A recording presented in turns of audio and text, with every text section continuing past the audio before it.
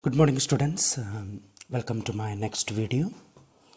In this video I wish to discuss about another experiment. It is estimation of copper in brass sample. We know that brass is an alloy of copper and zinc. If we provide a solution of brass, we need to calculate how much copper is present in that copper brass sample. That's the aim. So let us move to that. How can we conduct this experiment and so and so. Okay. First of all, aim of the experiment to estimate the amount of copper in brass being provided with approximately 0.01 normal solution of sodium thiosulfate, Ar potassium dichromate crystals as standard salt, and a solution of brass dissolved in acid containing 1 gram per liter. From this aim, it is clear that the titrant is sodium thiosulfate. An anhydrous potassium dichromate crystal is the standard salt. So it's clear that the principle, the standard salt is K2Cr2O7, and we can say that let me take one option. Okay, and the name of standard salt is K2Cr2O7, and the name of indicator is starch, and name of titrant is sodium thiosulfate. If the name of indicator is starch, then we can say that the name of titration will be iodometric titration. Why? Because in iodometric titration, we are calculating the amount of a substance in terms of iodine produced. And the presence of iodine, which can be determined by the compound or the indicator starch. Why? Because this iodine can form a supramolecular complex with starch, will produce a blue color solution. Okay, that's about that. These are the equations included in it. 3Cu plus 8HNO3 produce 3CuNO3 twice plus 2NO plus H2O. Actually, this is the formation of, or this is the formation step of the brass sample. ഒരു brass എടുത്തിട്ട് നമ്മളതിലേക്ക് nitric acid add ചെയ്തിട്ട് നമ്മളതിനെ ionic ഫോമിലേക്ക് convert ചെയ്യും. For that ഒരു oxidising agent എന്നോണമാണ് ആര് use ചെയ്യുന്നത്? HNO3 use ചെയ്യുന്നത്. Then when it is combined with iodine, what will be happen? The Cu2 plus is present and it is converted to Cu2I2. The presence is Cu plus 1 ആയിട്ട് convert ചെയ്യുന്നുണ്ട്. And at the same time, when the Cu2 plus is converted to Cu plus 1, they produce iodine solution. Iodine. So copper is directly proportional to iodine. Do you got it? The amount of iodine is proportional to amount of copper. That's why this titration is known as iodometric titration. When the titration will be carried out, this iodine will react with sodium thiosulfate, that is Na2H2O3, will form Na2S4O6 plus 2NaY. This is the same equation which we learned in water's dissolved oxygen experiment. Okay. So directly I am moving to the procedure without any introduction. And one more thing, here the copper is in +2 oxidation state, here the copper is in +1 oxidation state. So if the reaction is not properly carried out, you learn one of the properties of the Cu plus 1 in your +2 syllabus. That reversible reaction will be taking place. So let us move to the procedure. The procedure are the first 2 steps for this experiment are same as the experiment in DO. The first step is the preparation of standard K2Cr2O7 solution.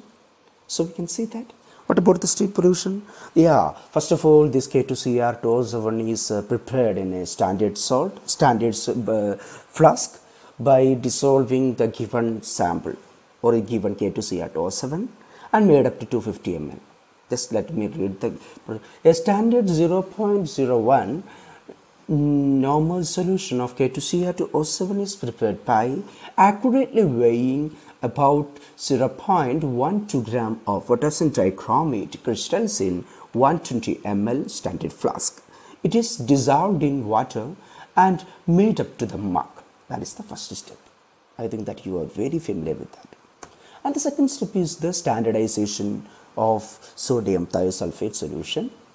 What is the same? The same procedure. First of all, you have to pipette out 20 ml of potassium dichromate solution and it is transferred to a clean conical flask. That is the first sentence.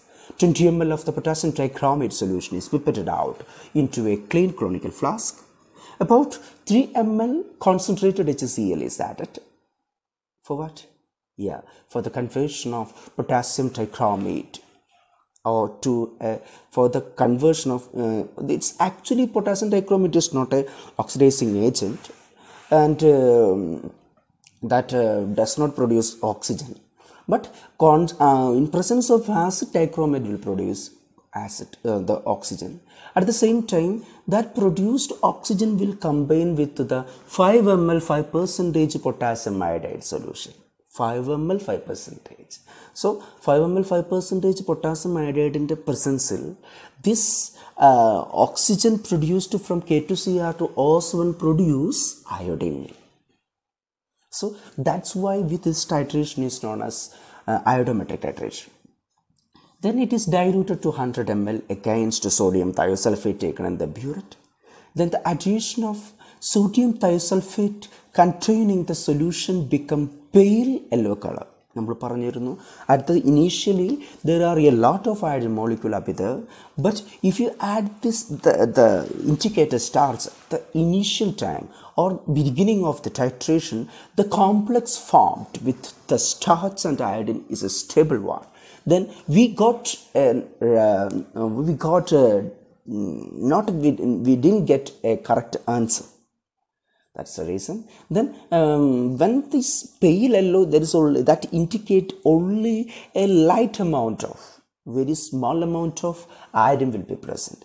Then about 1 ml of the starch is added and the titration will be continued until the blue color changes to light green. Then the titration, this is plus later. What about the color change? Blue color changed to light green is the color change. Titration will be carried out till we get the concordant values. Okay. The next one is estimation of copper and brass. First of all, this procedure is something different. First of all, the given water brass sample, actually that is brass sample is prepared by dissolving the brass in HNO3 or nitric acid solution, and that brass sample first of all we have to make up to 100 ml. Then just shake it well. Then 20 ml of the test solution is pipetted out into a clean conical flask. We don't know. We think there is no doubt about that. To this 5 ml of 5% iodine is added and stirred well. Okay. Then the required amount of 5 ml. What is the reason? Yeah, actually this copper is in oxidation state, which means by the addition of this potassium iodide will begin to release the iodine. Starwell. It is then titrated against sodium thiosulfate. Acidified brass sample, potassium iodide reaction suddenly it will, what will happen? Yeah, it will release iodine, the corresponding iodine related to amount of copper. Then it is titrated against a sodium thiosulfate solution, which is taken in the burette. When solution become pale yellow, 1 ml starch solution is added and titration till continued. This blue color changes to white color or discharged. In the previous titration, blue is color changes to light green color. What's the reason? Yeah, it is due to the production of chromium chloride. Here there is no chromium, so the color getting discharged or white color is the end point. So that's about this titration.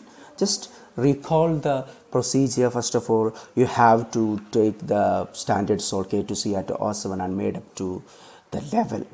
Then made up to the level, 20 ml of the solution be pipetted out into a conical flask, add a 3 ml of HCl and required amount of Ki, 5 ml 5% Ki. Then the solution color become a dark yellow color. Then the titration it against sodium thiosulfate taken in the burette. When this burette is when the color of the solution become changed to an yellow color, we have to pale yellow color, we have to add 1 ml of starch as an indicator. Then the color become blue, then that blue color become light green. That is the end point. In estimation part, first of all, the prepared the brass sample into a conical flask, into a standard flask of 100 ml. 20 ml of the solution is pipetted out into add required amount of potassium iodide. Then titrated against with here there is no the addition of concentrated HCl is been needed. Because why? Because actually this brass sample consisting of some amount of acid. Okay, that is in oxidation capacity, that is that it will produce into a that will produce what do you mean by that? That will produce a small amount of iodine or the required amount of iodine. Then it will be found out by titrating against sodium thiosulfate. The color changes from blue to colorless, because here there is no chromium chloride is present. That's about today's experiment. Thank you.